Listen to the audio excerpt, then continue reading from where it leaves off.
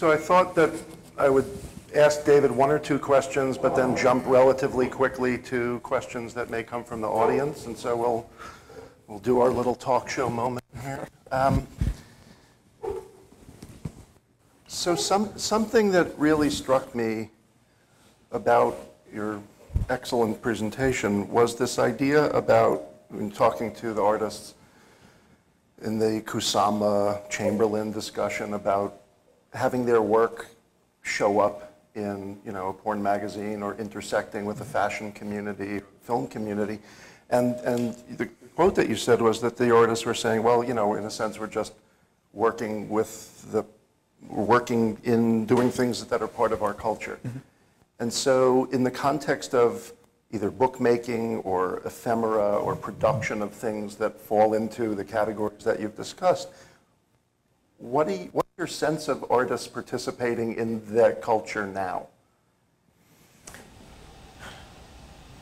How do artists participate in that definition of playing in the arena of culture? Well, first, I think the notion of what an artist is has changed so radically from the 1960s. And you have people like, I was thinking about this morning, James Franco, who is a performer, an actor, an artist, and perhaps he does some of those things well, and perhaps he does none of those things well. A couple of years ago, there was a lecture by a guy named Seth Sigelov at the Museum of Modern Art. And for you, if you don't know, Seth Sigelov was the first person who was a promoter of conceptual art. We hold him quite dear because he was the guy who found a way of marketing this material. The idea of marketing an idea, while it's something that's part of the art world today, is not something that was part of the art world in the 1960s. I was wondering if you were going to mention him, because people like Douglas Hubler and artists that you were showing were doing ads in magazines as exhibitions. Right. Or even, well, what Siegelov's invention was that he was a guy who hated sitting still. And while he had a physical gallery space for a period of time, he was unhappy being locked into having to sit behind a desk. And so, much in the same way that Dan Graham hated the idea that if the work wasn't published, it shouldn't exist, Siegelov thought, well, why does the gallery need to exist if the art is an idea? So he started doing exhibitions that were catalogs. The catalog was the exhibition. January, March, June, July, August, for example, are all titles of catalogs that are the exhibition. There's no physical manifestation, it is the catalog. And he was doing these things as a means of disseminability. Placing ads was another way of extending it out. I think, you know, one of the primary differences between our world today and the world of the 1960s and 70s is that Siegelov described that period of time as being a much smaller world. That their communication was mostly on paper, that making a long-distance telephone call was an ordeal and an expense, and not particularly good, as you heard the LeWitt telephone call. So conversation was a key mode of address as well, and that hanging out in bars was a big part of their environment. When you read letters, often you would recognize that these things were well considered, that people would make drafts of them. I know this from looking at Jean Noël's archives, that there are drafts of letters. People don't draft letters anymore. People tweet with a way and you instantly correct your letter before you send it. There's no double copy. Exactly. So we live in a radically different environment. So something you mentioned last night, which I think would be worth re-engaging, an extension of what we were just talking about, if we understand that maybe what many of these artists understood, certainly the ones you're speaking about who are New York-based, was that they were in a community, in a neighborhood, seeing each other often, could respond to each other, and could be in a place where different genres of production would intersect. Certainly now we're in if it was then a community of artists, we're now in an industry, a global industry. Mm-hmm. And we were talking last night about on-demand printing, now something we take for granted, that one can actually make a book, design it yourself, and have it created relatively quickly and relatively cheaply, and that the whole infrastructure of interaction with others, as well as the attempt to distribute and where you're going to put it. Could you talk a little bit about how all of the history you spoke about enters now into a very different kind of production? Sure. So I didn't talk much about my decision to leave printed matter at all, and the reason I left was that servicing 7,500 artists a year was a total pain in the ass. And what I meant by that is that in the 1960s and 70s and into the 90s, making a book was a considered practice. That is to say, when you decide to make a project, it was first an expense. There was a certain amount of upfront cost to making a book. So it was a collaborative effort. More often than not, artists weren't doing artist publications by themselves. They were doing collaborations with places like Nexus and other small publishers, or gallerists, perhaps an institution. There were no real publishers to speak of that were publishing these styles of books. So that delayed the possibility of making a book. That you had an idea as an artist, you would seek out someone to publish it, you would raise the capital to be able to do it, and then there was the factor that things were being done physically. So if you're making a book, you were more often than not working with a graphic designer who was helping you do the page layouts. Typesetting was done photomechanically, so you had to find a photomechanical typeset house to help you with that. If you're using photographs, the photographs would have to be translated into what we call veloxes and halftones. And at every step along this process, before you even got to a press and did your blue lines, your intermediate testing, you had not only a long span of time from inception to process, you had a lot of interaction with people. Nothing happened overnight. And this interaction was a cause for editing. There was a real consideration about what to leave in and what to take out. And at some point in time, artists often decided that the project was worth pursuing, and they would drop it, or they would make substantial renovations to their conception. And as I said last night, I think that this led to a generation of people who made really smart books that they were considered. They were a labor of both desire and a means for extension of their craft, their practice, if you want to call it that, and a means for extending themselves. In the case of Rocher, I was pointing out that he was using these as calling cards, as mnemonic devices so that people would remember who he was. Today, when you make a book, you don't have to print 1,000 copies. In the olden days, your cost was your upfront mechanical and production costs, not the actual running of the press plant, which was sort of a nominal cost. Today, when you make a book, you can lay it out on your desktop computer, you can send it off to a print on demand as a PDF, and in 24 hours or less, you can have a book done. And the compression of conception to realization, I think, has led to a lot of horrible books. That people don't have the same consideration, restraints that they used to have. You can certainly make the argument that makes for a better environment by and large. That is to say that the capacity to make a book now is no longer constrained by financial considerations. But at the same time, I'm going to make the argument that it also leads to a lot of things that probably should have never seen the light of day. One question maybe before turning it over to the audience is there a book or a piece of ephemera, artist ephemera, that has so far eluded you, either in your own collection or MoMA's collection? Some holy grail out there that you just haven't gotten your hands on yet? There's lots of them. What would some of those be?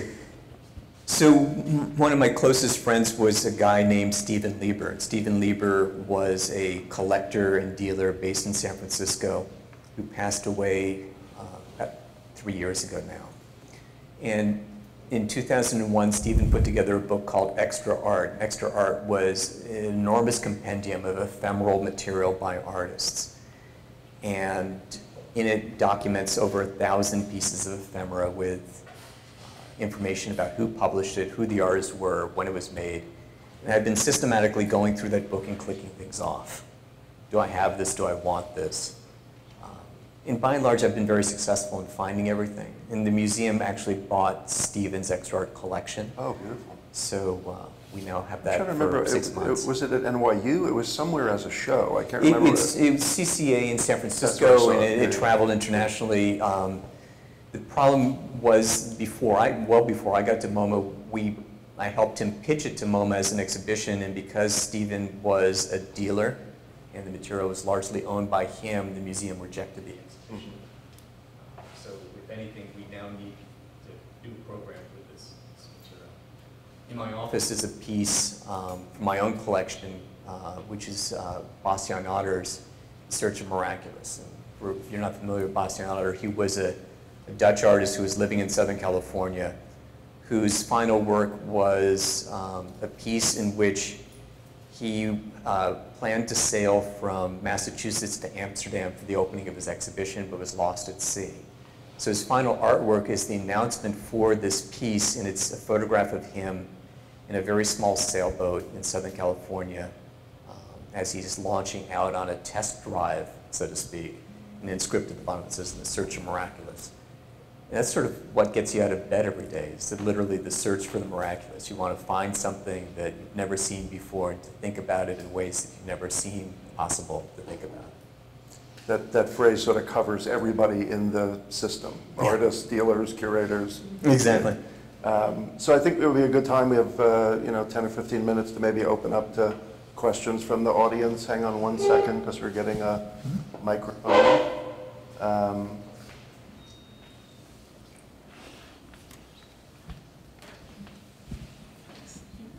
Hi. Search for the Miraculous, and what was it? You said calligraphy of detritus. I might steal that. I love that. I'm curious to know how you feel about, let's see, you said you're a self-proclaimed hoarder, but you're talking a lot about conceptual pieces, the physicality of something, as opposed to something that has no presence. Mm-hmm. I'm just curious to know how you feel about that personally as a curator. And I'm also, this is a broader discussion, and you've touched on it, and maybe it's more obvious, but how you feel about the way changes in media and also war would drive artists to try to do things that were more ephemeral or faster, mm-hmm. and the negativity of that? I think it comes as no surprise that everything could be commoditized. That in the 1960s, so Lucy Lepard frames out this notion of dematerialization through a book she calls 6 Years. Documents the period 1966 to 1972, in which artists were making this material that they thought couldn't be collected. And if anything, we've learned that everything can be collected. And one of the beauties of eBay, for example, is that everyone wants something. And there's always a home for just about anything. We haven't found a way of not commoditizing things. And that works both to the advantage of an institution and to the detriment of it. About 3 years ago, we bought a Tino Segal piece titled The Kiss. And it literally is that you hire two actors to kiss, right? And it seems like such a simple thing. But in the artist's mind, it's a sculpture. And that one must treat it the same way that you treat a Richard Serra. Which is to say that I wanted to put it in my cage show. I thought it would have been a perfect conclusion to the exhibition. And then you start reading the artist's contract, and the artist's contract stipulates that you can't do it in an exhibition for a limited period of time. It has to be through the entire exhibition. That is, if you're going to install a Richard Serra, you're going to pay for the expense of installation, and it's going to be there for the entire run of the exhibition, not for a weekend. And so, consequently, the expense of doing this piece would have been far too great to actually have up for 8 months. So there's the pluses and the minuses of dematerialization. And a lot of it has to do with the framing of how artists want to see it themselves. Maybe it's, both things are kind of alike in narrative. Mm-hmm. Yeah. And it's, one of the beauties of mining archives is that you come across unbelievable things. And in my mind, I want to frame so much of it as a reform dealer and reform collector as this detritus as being art. And yet, so many of the times you look at it critically now as a curator, you go, well, it's really a beautiful object, but it's archive material, which is to say it itself is not art because the artist himself or herself didn't claim it to be art, they claim it to be process material. And so there's a disconnect between what we want to do intellectually with it versus what we think about it in terms of its physicality.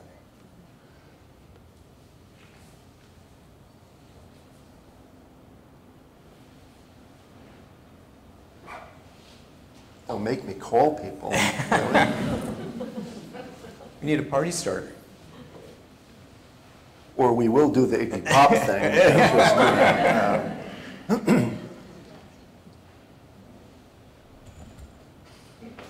Trevor or Andy, actually, Andy, as a person deeply invested in archive practices, maybe you have a question. I just wonder if you could just talk a little more about the final thing you said, which is about how things get contextualized and recontextualized, but at the same time remain static. If you have anything to add to that.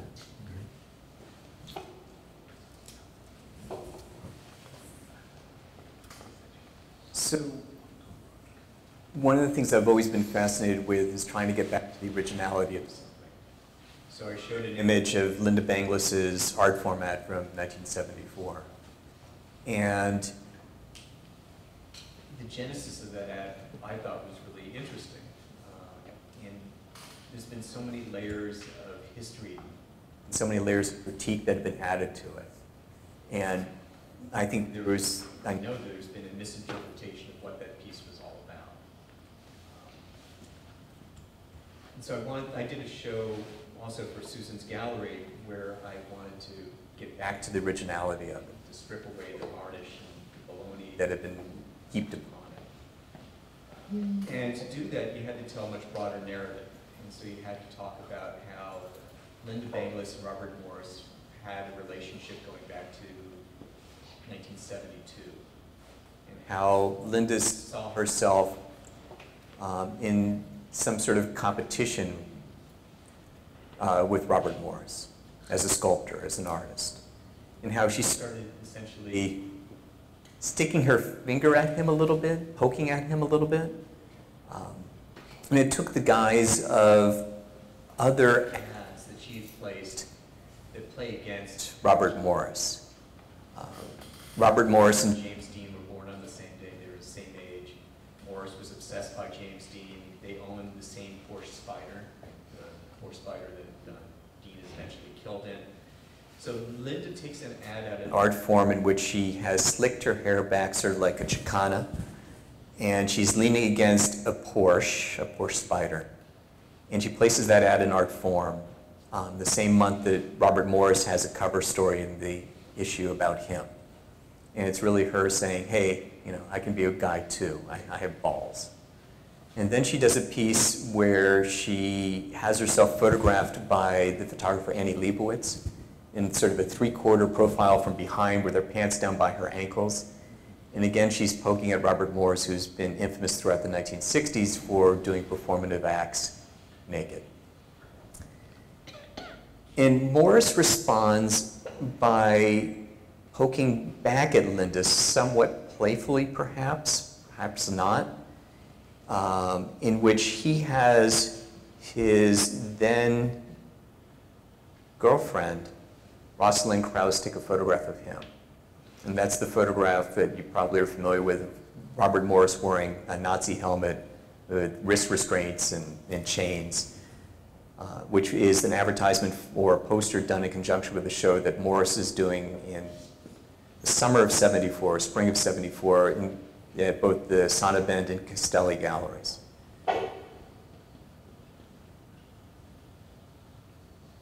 And so that's a direct poke back at Linda. And that poster itself has become this, now 50 years, 40 years later, has somehow become invested with gay identity, which is certainly not what Morris was interested in. Morris was interested in the ladies, in particular Rosalind Krauss, and Rosalind Krauss was not particularly interested in Linda Benglis. And so you can see there's a poke going back. So Linda responds to up the ante with her November 1974 ad of herself naked with a giant dildo, and places that ad in Artform magazine. And it's not an ad for an exhibition. It's not tied to a program or a project or a show. It itself is the art object. It's an artist project within a periodical. It's the 4th and 5th page within the November issue, so it's very hard to miss. It's the first thing you see. And you have to understand that Linda was also making a direct poke not only back at Robert Morris, but at Rosalind Krauss. Rosalind Krauss was then the associate editor of Artform, and you can understand how Rosalind Krauss would take this as an affront to her. That she sees Linda as someone who's invading her territory. And she and a number of other editors resign in protest, that they feel impinged upon, that an artist has the temerity to insert themselves into what they see as their editorial venue, Artform. And that's sort of odd because Linda's not the first person to have done this. Ed Ruscha, in the early 1960s, under the pseudonym Eddie Ruscha, is the graphic designer for Artform when it was based originally in Los Angeles before it moves to New York. And in lieu of payment, he occasionally has ads in the periodical. There's a really great one that says, Ed Ruscha says goodbye to college joys, and it's a photograph of Ed in bed with 2 women. Stephen Kaltenbach, for a whole year, places a panel ad in Artform. Many artists engaged in it by inserting themselves. Linda has the balls to do it in the front of the periodical in color. And so you can understand the controversy. And also, obviously, the controversy about a naked lady with a giant dildo. Doesn't it remind, I think I'm right in this, doesn't the text on the black panel also say that she's represented by Paula Cooper? So that was a conceit that she had to make because Paula had to become somehow engaged, but it had no relationship. Paula just was the siphon for the money, but Linda paid for the ad by the T-shirts that I photoshopped. Right, but you also then have this interesting scenario where that text and that image turns Paula into a pimp on some level or another, or the gallery into the procurer of, like, we represent this artist is now doing this image, right? I mean, it's kind of funny. Both Linda and Paula discounted that, and that the magazine forced them to having to put that text there. Okay. As the conceit for allowing the ad to run. So in addition to the whole Rosalind story, you can understand that these periodicals are sent out to the subscriber base, and the subscriber base goes all up in arms, or a portion of it, about this ad, and starts writing letters back to the editor, canceling their subscription, demanding to know if they should expect other pornographic images to appear in the periodical. And at the same time, they start getting letters from people saying how amazing they think this thing is, how empowering this image is. An unknown woman painter writes this beautiful handwritten note saying how she sees it as this seminal iconographical image that gives her power. This is Elizabeth Murray. And what was so great about this show was that Linda gave me access to her archives. And so the exhibition, as you can imagine what this will look like, starts with a video that Linda makes about Robert Morris. And Robert Morris then turns the video into a video about Linda making a movie about himself. All the ads, the Morris poster, the Bangless ad, all the letters, and then 2 more years of spill out in which now that this image is in the world, and people have to react against it. So Ms. Magazine runs an ad about, runs a story by Lucy Lapart about female empowerment. New York Magazine also does it as an article about women in the arts. And then the punchline of the story is that Rosalind Krauss, who's now out in the wilderness and has no place to publish, and her fellow co-publishers from the period from Artforum have resigned, have no venue. And they found October Magazine. October Magazine starts in 1976, and in converse to Artforum, which has a certain amount of levity and artist contributions and has color, October is humorless, no artist. Black and white. Black and white, and All also text. possible. Right. And so that's the story, you know. So instead of all of this other stuff that has been heaped upon it, I'm much more interested in the originality. So context is really about going back to a moment when we think about how things were presented within their original context. Doesn't mean that we can't reframe it. Doesn't mean that we can't think about how an act from 1974 can't be seen alongside art from 2014. I'm just sort of interested in trying to remove all this varnish to get back to what the original surface did. Trevor, do you want to have the...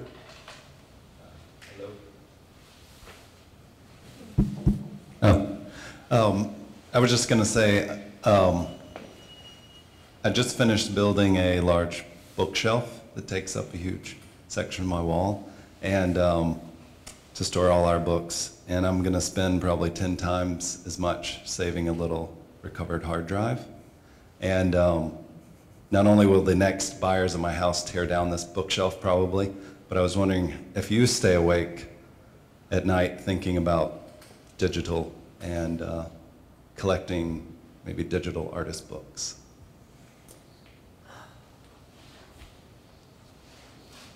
So my business, so after I left Print and Matter, I started this thing called Specific Object. Specific Object, as opposed to Print and Matter, which was a nonprofit, was a for-profit business. And I saw it sort of as a four-ring circus. There was a physical gallery, which was for my entertainment and presenting things, and if people liked what I did, great. It wasn't how I was going to make a living. There was an inventory of books, which was how I was making a living. And people could come to me or buy them online. I was doing appraisals, but what was most interesting to me was that I decided that I wanted to build a very large-scale database. And so that anything that I touched that came through my inventory got scanned, got cross-referenced. As I mentioned in John Noel's project, how he cross-referenced everything by hand, I cross-referenced everything electronically. So the website still exists. You can't buy anything anymore because there's nothing left to sell, and I can't be involved in the World of Congress. But you can go on the site, and we indexed every issue of Artforum. So if you're interested in Ed Richet in Artforum or Eddie Russia in Artforum, you can hyperlink to see every issue of Artforum that Ed Richet intersects with. You can drill down through that and see this sort of amazing data compilation. I talked about Stephen Lieber's book, Extra Art. We decompiled that book so that every object that Stephen referenced that was within specific objects' inventory history could also see. So you see the page about the book Extra Art, and underneath it you saw the hot links to every piece of ephemera, and then you could go back and forth. And so I was always fascinated by this. So that exists on a server in Delaware. There's a backup server in Hong Kong. It is on gold CD-ROMs that are been distributed here and there. Data's important, super important. But I hate digital art. If you pass that back, maybe one more. I actually wanted to ask about specifically net art then. And so not just, you know, making digital the printed, but so when the Tumblr is essentially taking over the artist's book, you know, so you're saying that, how do you feel about that? I know it's kind of a tired question, but. I don't know. It hasn't been a resolved question, right? That technology as much as I love technology and I want to be the first person on the next whatever, it's incredibly problematic from a couple of standpoints. One, it's incredibly problematic from a longevity standpoint. That when artists start publishing things on CD-ROMs, I was the first person out there maybe to start buying the stuff in volume. And a lot of that stuff was being made in a platform called Macromedia Director. And I don't think Macromedia no longer exists. It was bought by Adobe many years ago. They dropped the platform, and now how do you read this stuff? So there's sort of this inherent problem of variable media, as that it's called, and how do you preserve it? Does it mean you have to go out and buy a dozen Macs from the 1990s or earlier to preserve it? How do you carry it forward? Because the formatting for so much of that material is now lost. Institutionally, we can do this, but as an individual consumer of technology, it's really complicated. The other issue for me in terms of books has always been that I love the physicality. I like the look, the touch, the feel of something. And I think that hasn't been quite well resolved yet in a digital format, although there are certainly things that you see now that have multimedia capacity. Telling a narrative on an iPad is in some ways a lot better. And then I hate the idea of DMR, the whole notion of digital rights management, that precludes the capacity for you to move it onto another platform, to share it with people. I find that disappointing.